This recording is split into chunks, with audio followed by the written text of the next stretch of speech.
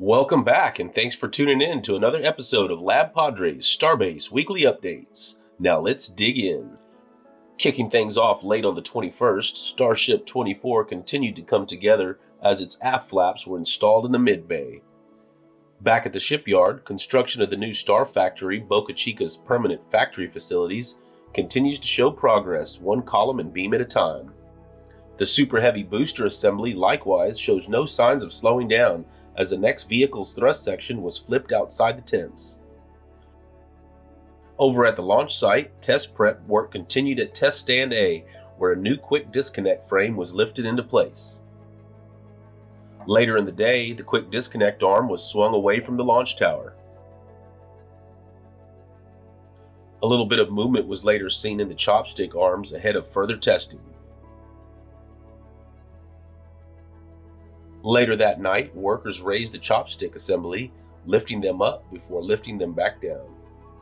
Returning from its latest mission at the Cape, Falcon arrived back in the port with Just Read the Instructions and Falcon 9 Booster 1060 after successfully launching Starlink Group 4-14 into orbit. Once the landing barge reached the docks, the Falcon 9 booster was lifted and placed on solid ground. Returning to Starbase on the morning of the 25th, Super Heavy Booster 7 was relocated inside the high bay. It's presumed Booster 7 returned to the build site because the downcomer failed during cryo testing a couple of weeks ago. Audio recording during that test was able to pick up a loud bang shortly after ice was seen falling off the booster. The new Star Factory building continues to grow, with more outer walls, inner columns, and roof beams being installed. Meanwhile, at the launch site, crews performed some work on one of the chopstick's lower stabilizer arms and removed the diagonal sections overnight. The orbital launch mount's inner ring was observed venting in the afternoon. These vents provide spin start gas for Super Heavy's outer ring of Raptors. On the morning of the 26th, crews got to work installing 3 stair sections into Mega Bay. Returning to the Cape, Falcon 9's booster B-1060 was lifted onto the booster transporter for its upcoming refurbishment. Joining 1060 in port, Megan returned with Axiom 1 Crew Dragon capsule Endeavour. Starship 24's forward dome was seen being relocated. The needs of production keep a lot of hardware in motion. Eventually, Starship 24's forward dome was moved into the high bay for future ship assembly. As Starship continues to evolve, the supporting hardware likewise has to change. The Quick Disconnect arm has been undergoing modification to support the new vehicles. On the 27th, SpaceX and Crew 4 lit up the night sky as they lifted off to the International Space Station.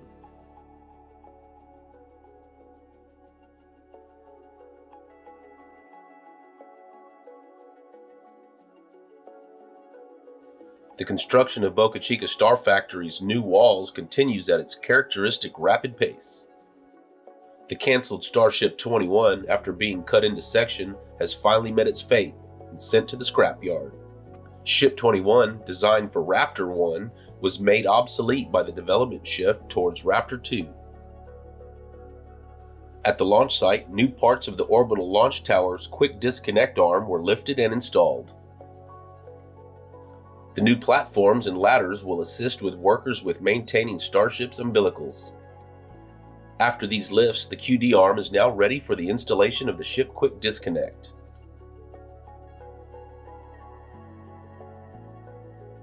The launch site infrastructure development continues with the addition of a new methane pump installed at the orbital tank farm. Later on that same night, the new Mega Bay's first 2 bridge cranes began testing, moving left and right several times. The newest version of the Starship Quick Disconnect was moved to the launch site. This collection of pipes and hoses supplies Starship with tank pressure, propellants, and power. A number of liquid nitrogen tankers began to arrive at the launch site, offloading at the methane ports. Liquid nitrogen, being chemically inert, is used for cryoproof testing. Testing a large rocket requires a large volume of cryogenic fluids. With the new platforms and other modifications completed, The new Starship Quick Disconnect assembly, consisting of the interface plate, propellant feed lines, and other cables and hoses, was lifted and installed on the launch tower. Installation work on the new Quick Disconnect continued well into the night as workers cut and ground things into shape. The following morning, with the Quick Disconnect assembly installation complete, the crane was unhooked and swung away.